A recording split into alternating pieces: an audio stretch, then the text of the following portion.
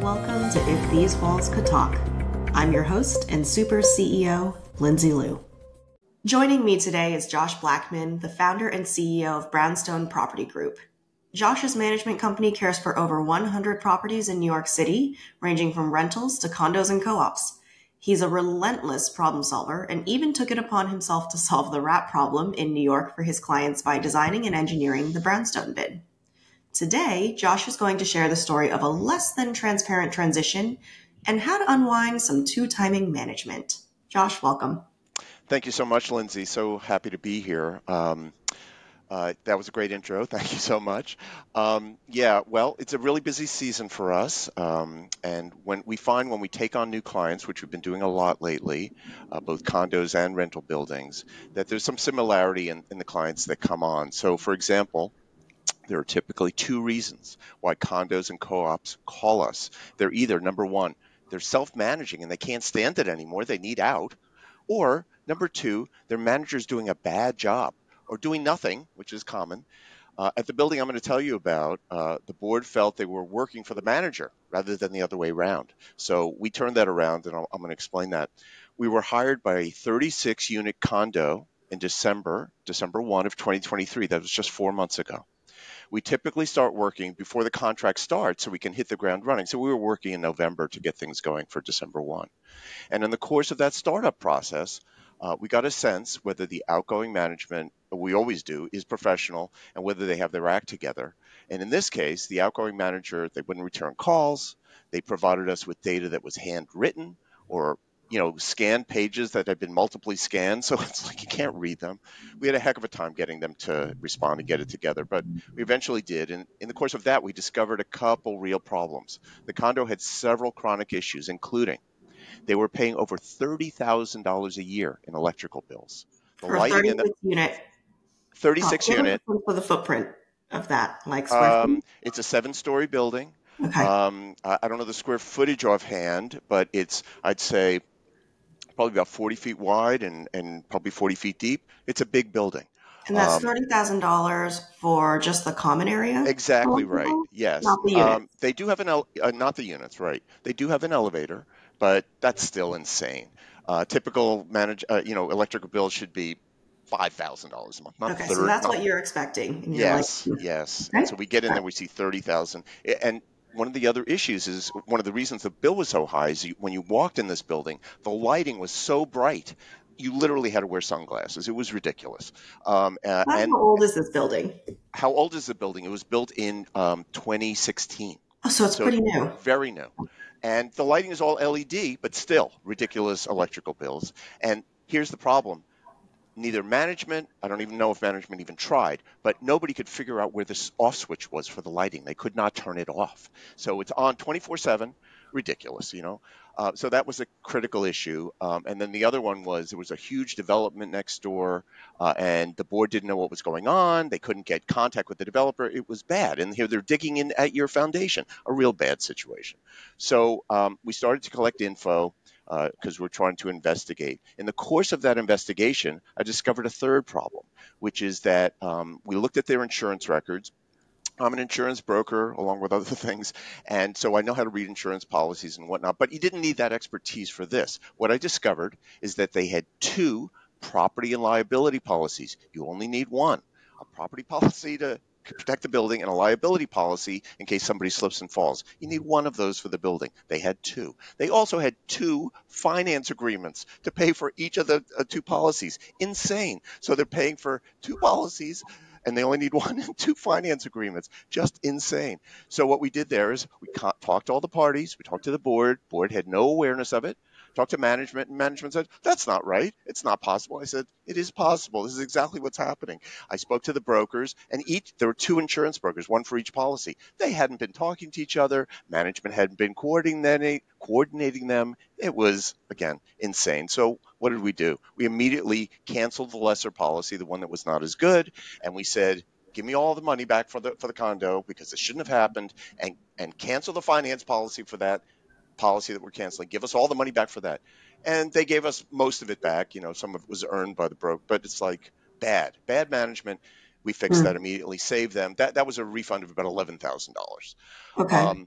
The other issue was as to the electricity. So the property manager on the job, a guy named Vincent Trunzo, he's chief of director This of is property your management. property manager, not Yes, the, thank you. Yes, Vincent works at before Brownstone you name Property Group. someone. Thank you. Yes, of course. I wouldn't name somebody at another company.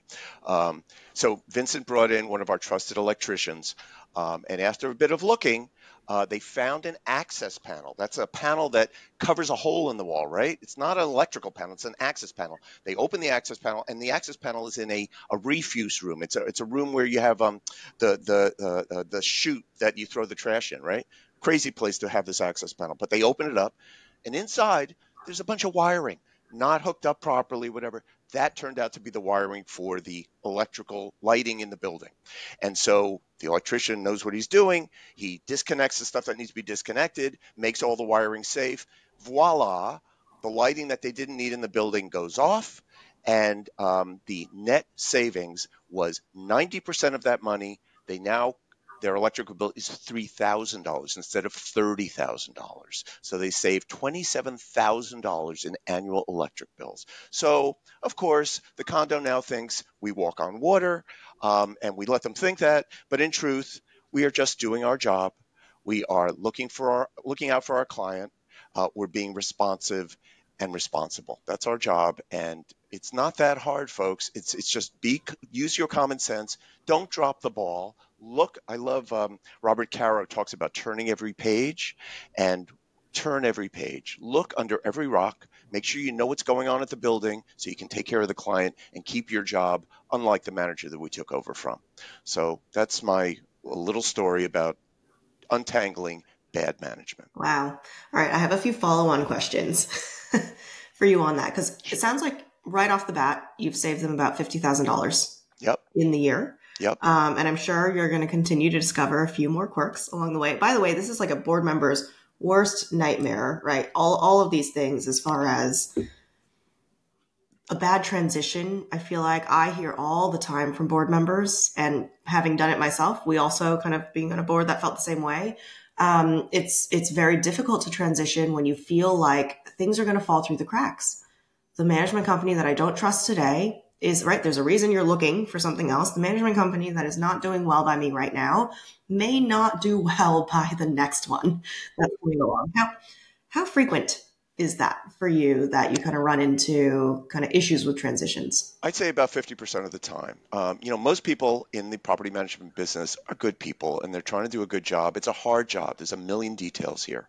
But most people are honest, and they recognize turnover is normal. It happens. You lose clients, you gain clients. Hopefully the trend is up, but meaning a net adding clients. But, you need what goes around comes around. If you're going to have bad vibes and not treat people right, the word's going to get out, man. Everybody talks. We have online reviews now, so it's not cool to not do the right thing. So half of the managers we take over from, and when we are taken over from, it happens once in a while, we always provide whatever they ask for whenever they need it, and be as transparent as we can and be honest and straightforward.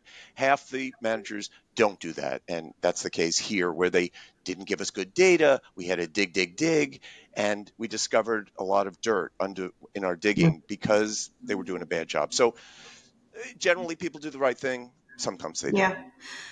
Owning your own company, obviously mistakes can happen, right? You kind of always want to go in a little bit with best intentions on things, right? Maybe somebody just didn't know what they were doing, but what safeguards are you saying I want to implement in my own business to make sure that doesn't happen with somebody that's newer to the game? Are you asking with regard to a property management company or a Yeah, board? yeah, just somebody that really. I think it's hard unless you're in the details, right? And like you said, going page by page to actually realize something's a little off here. And you obviously have a lot of experience to draw on to say, building this size, electrical bills should look more like this than that. Right. Well, experience is hard to replicate. You either have it or you don't. I think a way to compensate for that is to have a mentor to share information. I used to be in the information industry, and I was a programmer years ago. And I always believed it's better to share information than not. Some people think holding information makes them more powerful. I have the opposite view, that sharing information makes me be perceived as somebody who knows stuff, and Lindsay or whoever might ask Josh a question because they know he's a nice guy and he's going to share information. So that's the way to be. That's the way I am. And so I'm happy if anybody listening to this would like to ask me a question, whether you're a board member or a property manager. I love knowing people and sharing information. That's how I've grown in the industry, and that's a good vibe thing for me. So that's a way to deal with the fact that you may not know what I know. Why don't you ask me? I'll be happy to share that information with you. There's so much to this business, whether it's physical stuff like what we're talking about in the building, the electrical system, or financial stuff, or people stuff. There's a lot of aspects of A this lot of business. variables. Yep, just like in life. And, there is a lot to it. It's hard to do. Yeah. So I guess one lesson there is like trust your gut a little bit, right? If something's not looking quite right, not feeling like that makes sense, dig a little bit deeper. I think so. Into it. Okay. And then how do you think the board, I guess you're working with this board now, are you providing any coaching and training? Obviously they were out of the loop on this. And so, and that happens, right? I think a lot of boards are not often people that have expertise in running a building before, so they don't know what to look for. They obviously did have a sense that we needed a management company though. So they had a little bit of an idea. How's that going now? So there are two aspects of being out of the loop, so to speak, with regard to board members. One is many board members do not want to do anything. They want the property manager to make all the decisions. And we do whatever we can and take up as much slack as we can. But at the end of the day, of course, the board it's the board's money. It's the condo's money. And they really need to be participating at some level with regard to decision making. Property management is a real relationship business, meaning you need to communicate as in any human relationship. If you don't communicate, it's not going to go well. So we hope that the board does meet with us and communicate what their concerns are and answer questions when we don't know the answer. The other aspect of a board participation, so to speak, with regard to maybe management's not doing so well, or when they are, the board needs to pay attention at some level. We provide monthly reporting, and the board should at least look at it. And once you've looked at it, of course, you kind of have it. You have that PDF or whatever it is, and maybe you want to save that. We provide a portal where it's always saved.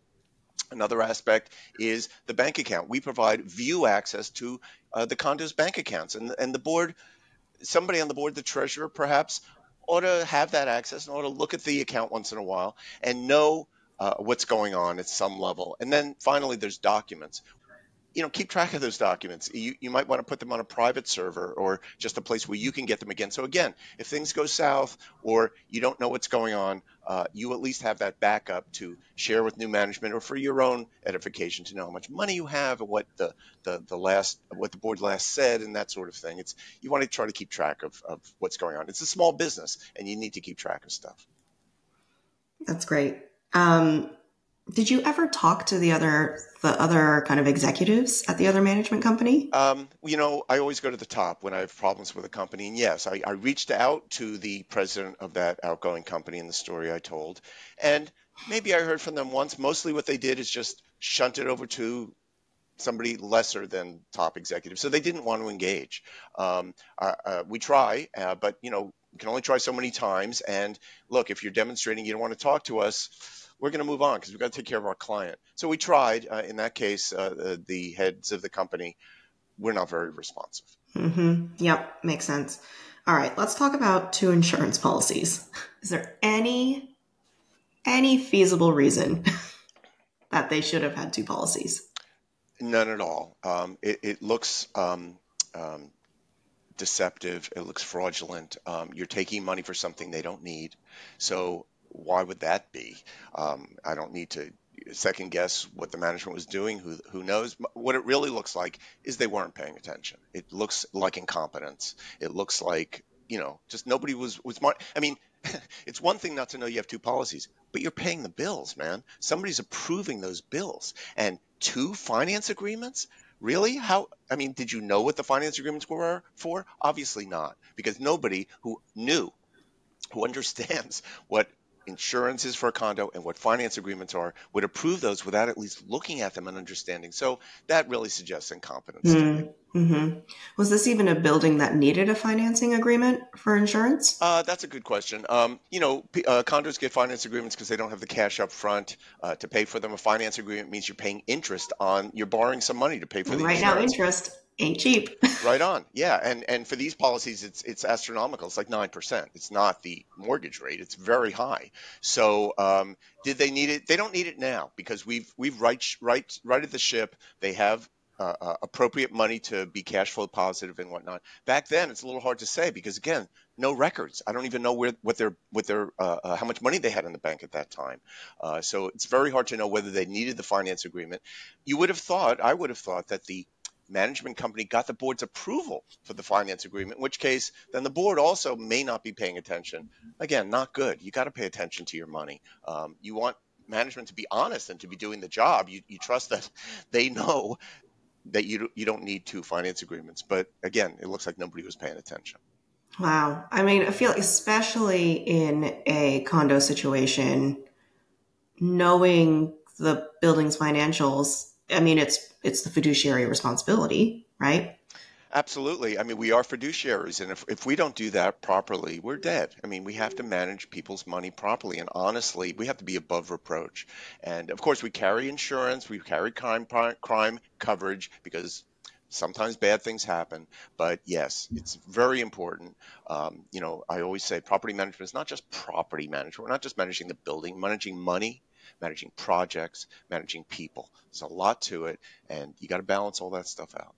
I mean, yeah, it's not simple. That's for sure.